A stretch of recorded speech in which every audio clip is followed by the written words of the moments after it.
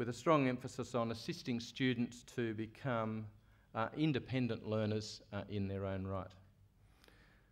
In our view, the Learning Commons approach provides student spaces where students can take responsibility for their learning. It integrates library and IT services with additional library support, learning support services, creating in essence a student precinct where services are co-located and enhanced informal learning experience for students. The physical spaces that we wish to develop, I'll just describe some of the characteristics as we see the learning centres or the Learning Commons. Informal and social. And I'll show you a couple of slides of the Reed campus or Reed Learning Centre in a minute. We hold events, displays, fashion displays, coffee's available, drinks are available, you can relax, read, chat, do whatever you like, within some reason, within the Learning Centre.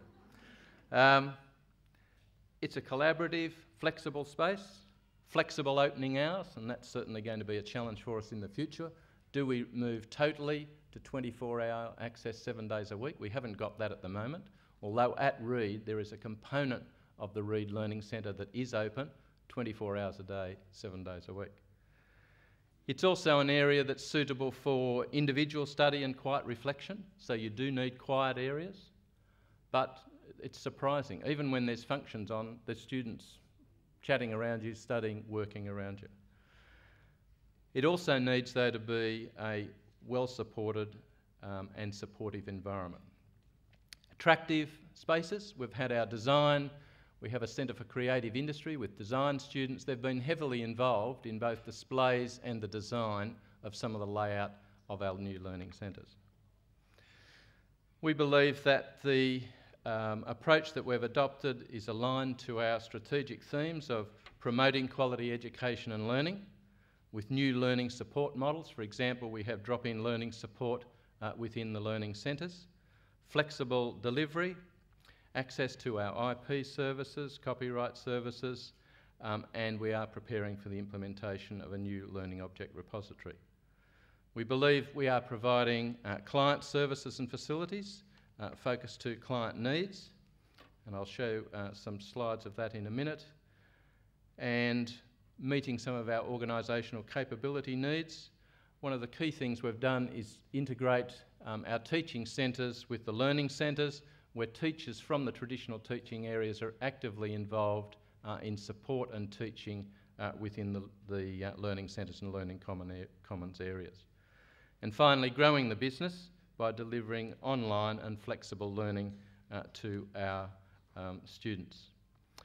The slides I'm now going to show give you a feel for the developments that we're taking place on our campuses. The first overhead just reminds you of the centres that we have, and I'll just show some slides dealing with Reed, Southside, Bruce, Fyshwick, Tuggeranong, and then a new centre learning centre which we'll be establishing at Gungahlin. At Reed we already have a relatively well-developed learning commons. We're undertaking some refurbishment of the spaces at the moment, reducing the formality of some of the areas, increasing the social spaces, increasing computer access, and allowing for changing patterns of use where we'll be introducing wireless access later to that learning commons and learning centre later this year. The second slide is our Southside campus, Southside Learning Centre on our Woden campus, where we're looking at redeveloping a shared space between our Student Services Hub and our Learning Centre. I thought this one might be of particular interest because it shows some of the variation you can have with the Learning Centre approach. The diagram shows the physical layout. On the left-hand side is the entry point from external to the building. It'll be the main entry point for the Southside campus with major signage there. You'll come in through that door on the left-hand side. At the top is the Student Services Hub with staff that counter facilities answering any queries, student issues. Counselling services are available through there, inquiries about enrolments, courses, all sorts of things that students inquire about.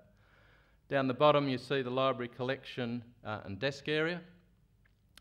Flexible learning spaces at the top, flexible learning spaces in the centre of that area, seminar rooms, breakout areas down the bottom. On the right-hand side, not shown on the diagram, is direct access then through into student recreational areas, food, concession areas, and the Student Association's shop. The central space, interestingly enough, we will be using as a drop-in learning support area, which will open early next year, where students can study in their own time, own space, but we also will have support services available for literacy, numeracy, study skills, as well as certain times of the day for specific learning needs associated with particular courses. The third side looks at Bruce, which is our major campus on the north side. I won't go through that in detail. We're making some significant changes there. They'll be very similar to the Learning Centre, and it's right in the central spine of the Bruce campus, very similar to the Learning Centre that we have at Reed. Then to Fyshwick. Fyshwick is a trade skills centre. Most of the students at Fyshwick are apprentices. They come for particular hours of the day, usually once or twice a week. We have a lot of other students, for example, students doing welding, that sort of thing, short courses, quick courses of all ages. The diagram there shows what's an integrated, small but integrated facility. At the back are the food services provided by the Student Association. You'll notice on the right-hand side, access to computer banks, some physical library materials. Where the young chap is standing there on the left-hand side is in fact the student hub. So it's an integrated space that's quite flexible. Students can access any time of the day and get that full suite of facilities from staff. The staff are integrated in terms of those activities, and there's multiple training in terms of responsibility across those different functions.